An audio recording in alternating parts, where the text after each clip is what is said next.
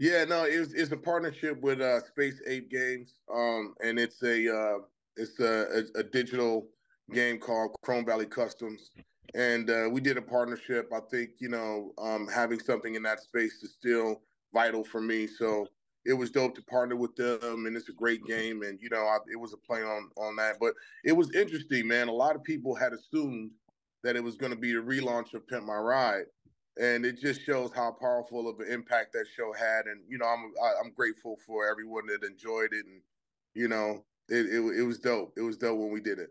Yeah, I think I seen you might have even like edited like the IG caption just to make a disclaimer because the stories start to It was fly. going great. No, it went from being like I hinted at it to like it's a full blown reboot.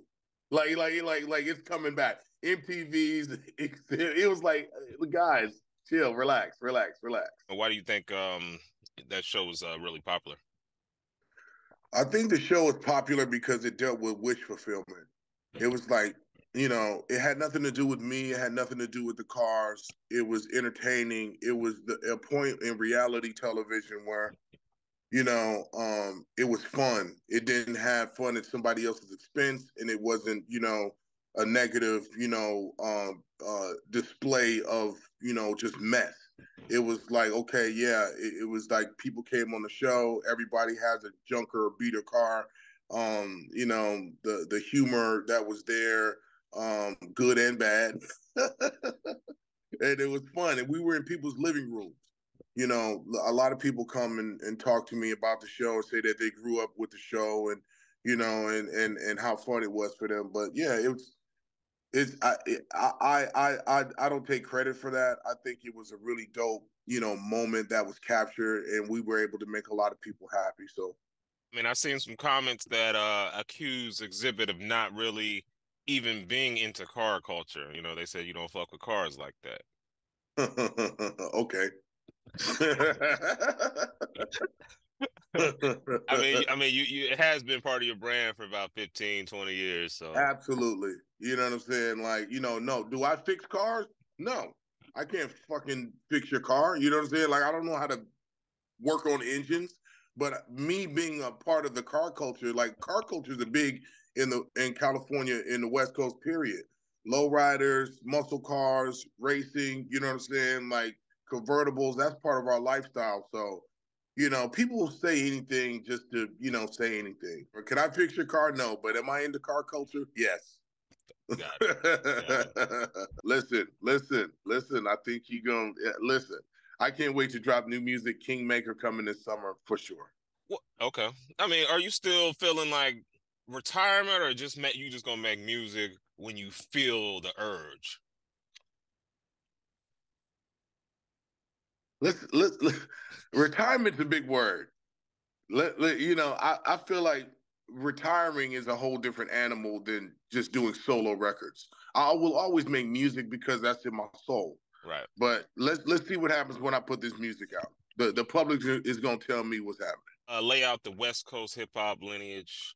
You'll definitely see X in the family tree, along with Kendrick Lamar. He Yeah. had one of the probably the biggest battle of all time. I mean, we didn't have TikTok back in the days when all you guys were beefing.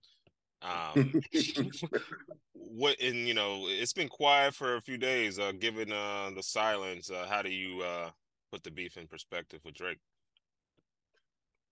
Ooh, I've heard the back and forth. My whole thing is like, look, hip hop has always been competitive. Hip hop has always been, kind of that thing, and battling has always been part of it. So, um, my take on it is that I don't want to see anybody get hurt. We've seen our share of people lose their lives over, you know, dumb shit. So, um, there's some good music that came out. Kendrick is my favorite. You know what I'm saying? Out of the two. Not saying that Drake doesn't do good music or he doesn't have fans. I'm not saying that, but it's all W for me. And I just want to keep it on wax. You know what I'm saying? Make sure that it stays where it's supposed to be. I'm not excited about hearing about people being hurt or shot, or or people involving themselves in this unnecessarily. Um, I think it's good for hip hop because it brings back lyricism, where there's so much has been lost in translation with people who really don't understand the lineage and what hip hop has represented for these years. And it became a popularity contest, in my opinion, and less about the music and more about the popularity. I like it that it's going back to the music. So as long as it keeps it there and people are are entertained by the music, then that's fine. But when it goes past the music, then that's when it becomes a little disturbing.